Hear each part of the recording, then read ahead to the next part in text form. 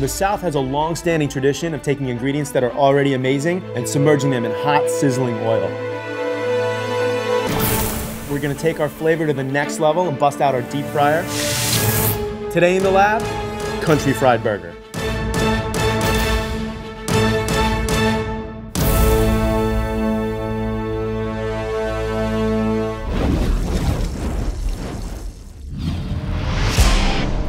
So it's a fact, things that are fried taste really, really good. So today's burger is inspired by country fried steak, something that's really close to my heart. As a native New Yorker, first time I made a trip down south, I had country fried steak. Who knew you could do that? It was delicious, and that's what this burger is gonna be all about. And we're gonna start with brisket. Brisket's a great meat to use for your burger because it's got a high fat content to it. So if you just take some brisket, grind up the fatty part of it, you get like 80% lean, 20% fat just by grinding brisket. We're gonna season this mildly with a little bit of black pepper and a little bit of salt because we're gonna have all of the spices that actually go into the crust of this fried burger. Because this burger is gonna get fried and we're actually gonna put it into a batter, we're gonna make the patty a little thinner than we might if we weren't frying the burger. Now we're gonna make our seasoned flour. And this is really the key to any southern fried food. Put a little bit of our all-purpose flour. We have some cayenne pepper, some celery seed, some black pepper, some white pepper, some garlic, and some onion powder. For this particular burger, all of the seasoning, all of the flavors right here in the flour, that's what's really gonna make this burger happen. So we're gonna take our patty, our brisket patty, and we're gonna season it in some of this flour. Then we go to our egg wash. It's just 2 eggs that we've just lightly scrambled. And now we're gonna go back to the flour. By going back and forth and sort of double battering this, we should be able to create some nice little ruffles in the texture. You know, all of the crevices and all the nooks and crannies in like a piece of fried chicken. Now we're gonna take our patty and we're gonna throw that in the freezer just so we can get nice and solid so that when we fry the burger, we don't overcook it. Because if it's so cold out of the freezer, it'll get nice and crispy on the outside, it'll stay nice and mid-rare in the middle. Boom, he's full of information tonight.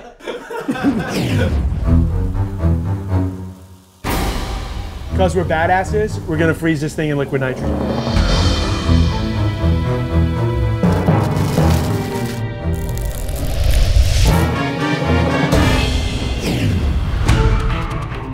Now we're gonna start talking condiments. So we're on this Southern inspired theme today. So we have a Carolina barbecue sauce, which has got a high amount of acid to it, a lot of vinegar in it. And we're gonna add to it this sweet tea syrup. So something simple like this, you can start with a ketchup or a barbecue sauce, add 1 or 2 new ingredients to it, and you have a whole new ingredient right there. So this is our sweet tea barbecue sauce.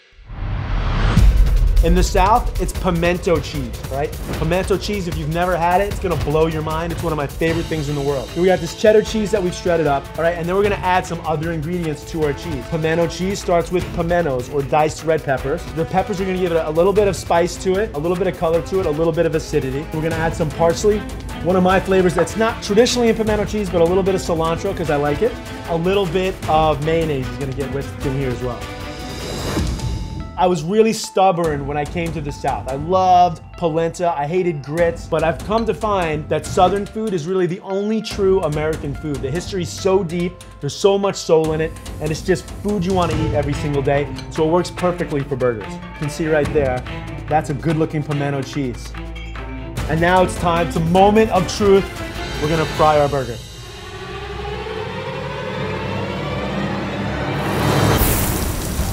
For those of you who don't have a little portable deep fryer at home, you can still do it in a pot. We're frying it at 350 degrees. So you just wanna make sure you have a candy thermometer, read the temperature of your oil, be very safe with it, but you can fry at home even if you don't have a deep fryer.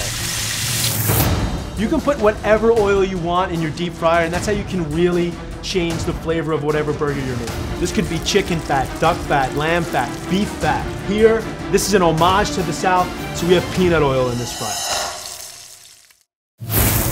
One of the things we're looking for here, obviously, is a golden brown color. Super crunchy texture. We want it to sort of feel like fried chicken, but it's a fried burger. It's a country fried burger. So I'm pulling my burger out of the fryer. You can see it's totally golden brown. It's crispy. It's ready to go. Now we're just gonna let it rest for a few moments. So now we're ready to start plating. Where's my bun? Good catch, look at that. This is brioche, it's a soft bread, country burger. It's gonna be a great textural contrast. Now we're gonna dress our burger. So we're gonna start with a little bit of our sweet tea barbecue sauce. So now we're gonna put our pimento cheese on top of our barbecue sauce. Now we're gonna add our fried brisket patty on top of our big country fried burger.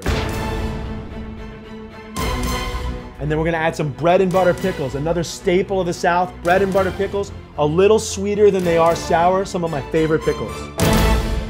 So we have the acidity of the pickles, the sweetness of the barbecue sauce, the savory umami from the cheese and the burger itself. This is gonna be like a flavor explosion on this burger.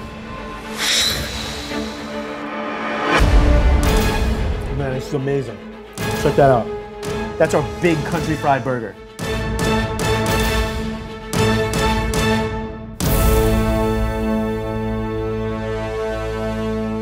Make sure to click to subscribe. It's totally free, and you'll be entered to win all sorts of cool stuff that says Burger Lab on it. You love it, but how much do you really know about it? Watch Truly and the gang as they get to the disgusting underbelly of cheese. Pizza covered in mayonnaise? Sign us up to puke. Find out who's serving it on the Food Feeder. Who knew Gangnam was Korean for delicious? Okay, that's a lie. But check out Richard Blais's mouth-watering Gangnam-style burger. John Stage of Dinosaur Barbecue shows you how to make a manly, meaty masterpiece of a ribeye. Subscribe for more free tasted treats.